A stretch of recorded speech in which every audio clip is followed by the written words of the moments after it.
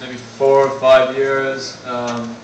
Rafa, before he got to #1, he was at #2 for 4 or 5 years, and I think because right at the top of the game the players have been very dominant, that it's taken a lot of time to take over them in the rankings. But I think it's closer now.